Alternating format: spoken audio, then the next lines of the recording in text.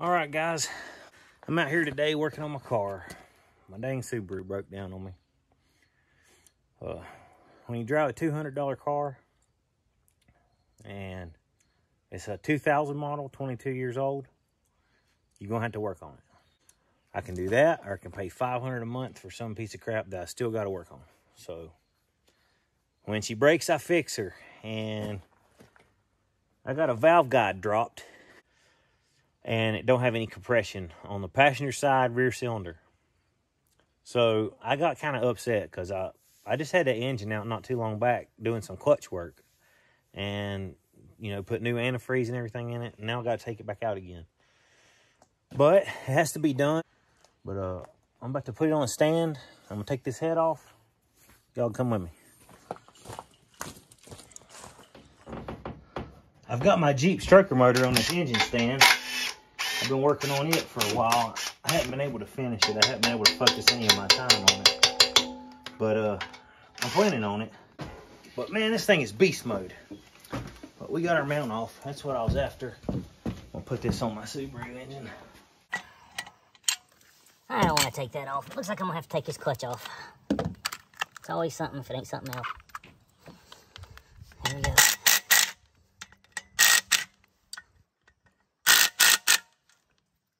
It's always something if it ain't something else. Get that out of the way. Look at that glaze on that clutch, on that flywheel.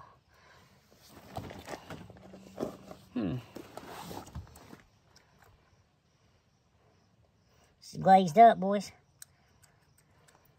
I believe you could do your hair in that.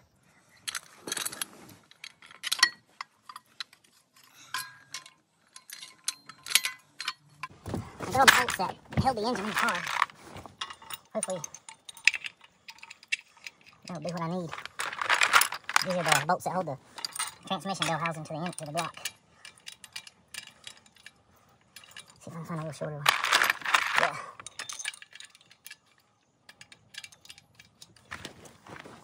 Center this up best I can here.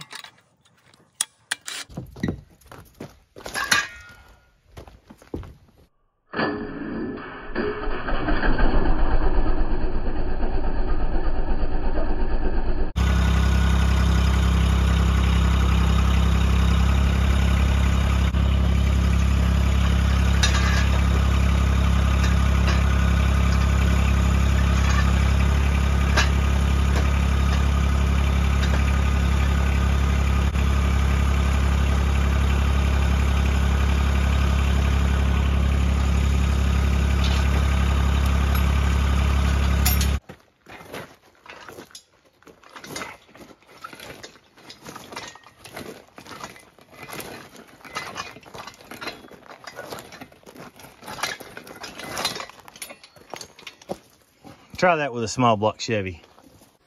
Your Camaro engine ain't gonna be that easy.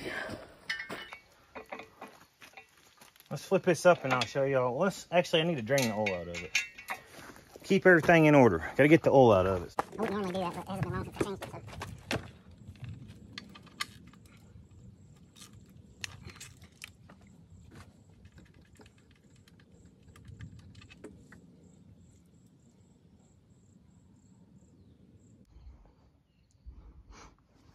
All right, let's get this timing cover off here. This thing just pulls off by hand. If it's on there a little tight and you think you need to pull her, you don't. Just keep wiggling. Maybe tap it with a little hammer or something if you need to, but you gotta be careful, they're kind of brittle, they'll break. But this thing should just come off by hand like that, no problem. It's gotta be really tight when you put it back on. Get this timing cover off.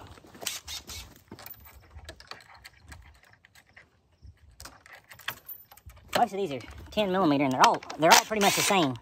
There's two different kind of bolts that go on the timing covers. One of them don't have a shoulder and the other one does. There's about 4 or 5 of these and about 10 or 12 of those. I don't know exactly. They're all a little bit different. I just know this one's so good because I've done it so many times. Most all the problems I've ever had out of this car, I caused them myself. By doing something stupid or just lacking the money to be able to do the job right the first time. So just doing it as best I can and getting by. And that's costing me having to go back in a couple times. But sometimes when you're broke, you got to do what you got to do. I've learned that in life. And a lot of people are going to learn that here pretty soon, the way inflation is. People going to learn. I always like to set this timing right, get this up here and this up here and this up here before I take everything apart. That way I'm not starting to guess a lot whenever I go back together. Hit her 22, whichever one. Just set that timing where it goes. I've already got my marks marked. All right.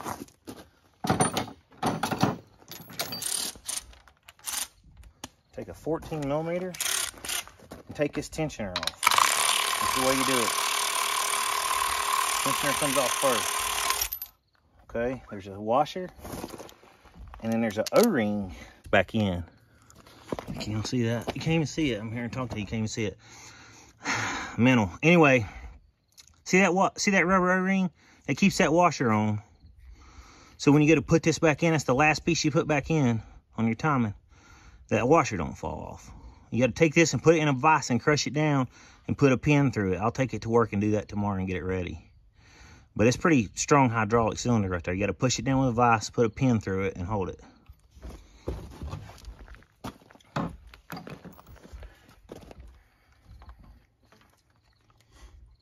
As you can see, my belt's fairly new. Still got the marks on it. Hadn't been that long since I put one on it.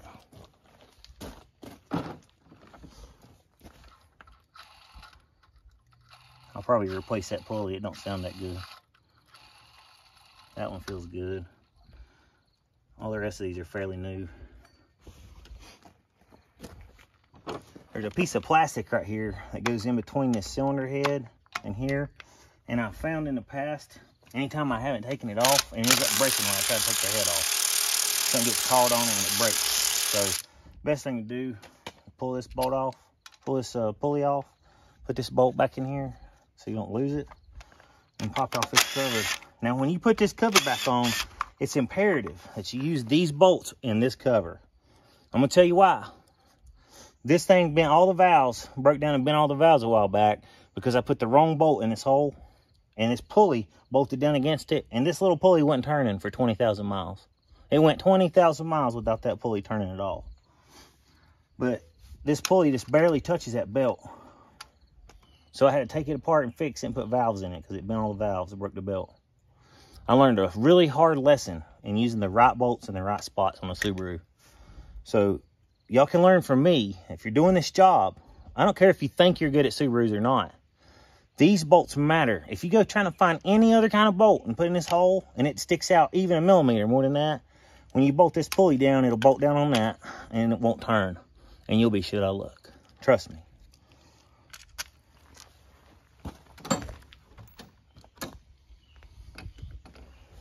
All right, let's pop the valve cover off.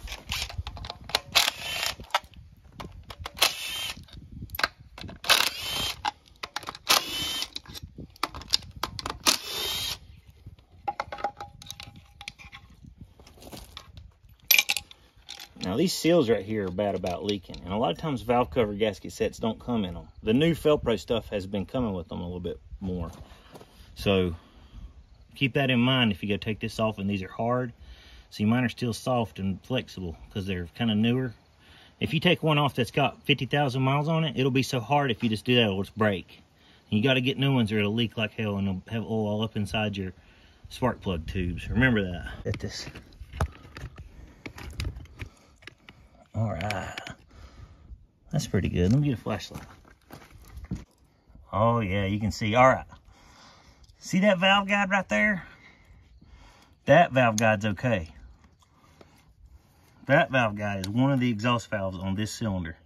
And it's fine. You can see it up in there. If you look, it's sticking out just a little bit. That's normal. All right, now I want you to look at this other valve guide. I'm gonna move this camera a little bit. Look at that baby right there. Oh yeah, there's a good view. Let me zoom in. So that valve guide is nowhere near like that other one. It's sticking way out, and you can see that exhaust valve's open up in there. See that gap up in there where the exhaust valve's open?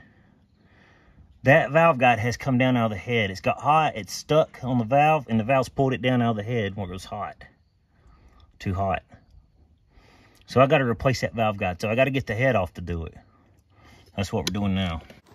All right, since I'm just taking and doing a valve guide, and I'm not doing a whole head job, I'm not going to take this plate right here off, because you got to RTV this back down. I think I can do it without taking this off. I'm going to pull off these rocker shafts and get them out of the way. Then we'll take the head bolts out and pull the head. Then I think I can work on the valves without taking all the rest of that stuff out. 1/2-inch breaker bar and a 3/8 adapter. Put on this socket. Start in the middle. Listen, these dudes. Subaru, any service manual for a head job on a Subaru, that dumb manual will tell you that you got to replace these bolts every time.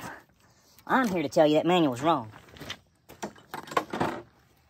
I've never replaced a set of head bolts in a Subaru. I've never had a head gasket failure just because of the head bolts. I've never had one break. I've never had nothing happen to a head bolt. Ever. So don't listen to that crap. Just reuse your head bolts on a Subaru. Now, if you take one out and it looks stretched in the middle of it's thin and it looks like it's going to break, okay, don't use it. Get one. Get a used one out of a different Subaru. That's how easy it is to get the head off a Subaru. Now that's easy. Get y'all where you can see here. Looks like that one valve there on the bottom hit, knocked the carbon off. So it's probably bent that valve. It maybe didn't, but I'm saying it probably did. So in that case, I'm going to have to... That dirt, I don't know where that came from. I'll have to get that out of there. Must have fell down in the top when I was taking the intake off. But, yeah, I believe that valve has hit, so it might have been it. But I've got valves. I think I got exhaust valves, and I got guides and a used head down here, so that's no problem. But, I mean, real time, that was 30, 45 minutes. That's including me taking the motor, taking that motor off my stand, putting that motor on the stand, and taking the timing cover and head off of it. It was like 35, 45 minutes. And I mean, sometimes I make stuff look easy that's not easy, but this is easy. This is not because I'm making it look easy. This is actually easy. For me, it is. For some people, they hate Subarus. But I swear, it's the easiest car you can work on. There's nothing easier to work on. Ever. Everybody's like, I can work on that old shit. No, you can't. You don't know how to time a small block Chevrolet. You might think you know, but unless you know, you don't know. Everybody that says that don't know. That's why they take it to the garage and get it fixed, because they don't know. But these cars are so easy. You don't got to time nothing. Just put it together. You ain't going to get it out of time except the belt. You can't get that belt out of time. It's easy.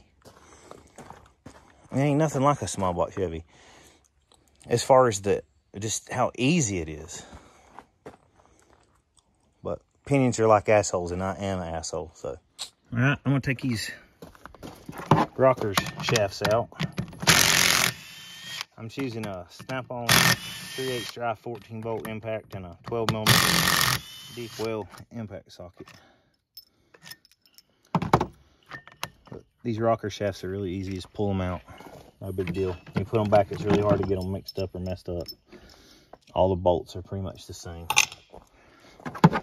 on them. Now, if you're doing one of the newer Subarus, it's got that variable valve timing. It's a whole lot harder to put these rocker shafts in. There's a procedure. And I don't know the procedure, but I can put them in without messing them up because I've done it so many times. But if it's a newer car, you gotta be careful with that. It's the camshaft spinning down in here.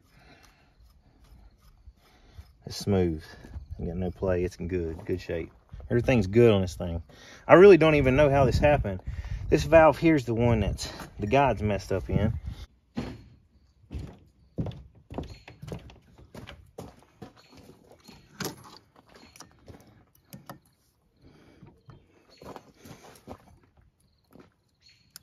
Oh yeah, I heard it come out.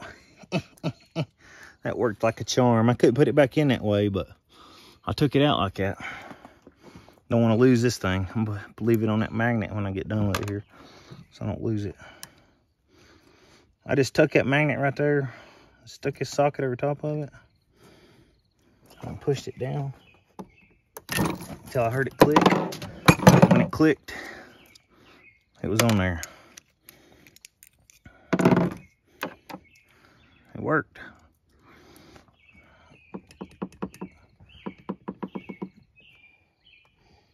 Yeah, you can see this goes on the guide, and this was just sitting on the valve. There ain't even no guide sticking up out of the head for this valve seal to even stick to.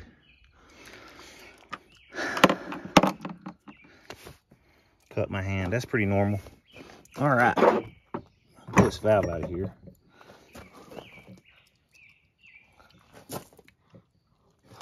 And it's bent all to hell, so I'm gonna have to get a valve. It's bent. You can see it. See how bent it is? It hit that piston. That wasn't gonna be no good. Period. So that valve stuck because that guy was pulled out. That valve stuck, and then that piston hit it, and it bent, and that's why I started getting a misfire. And it was on a really rainy, cold day. It's kind of weird. Try that. No, maybe it was a 7. Oh yeah, all right.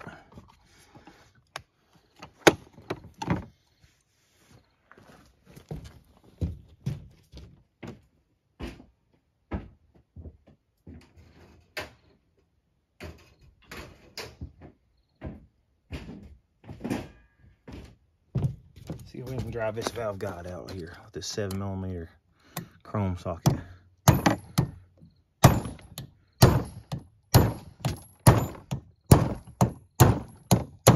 Oh yeah.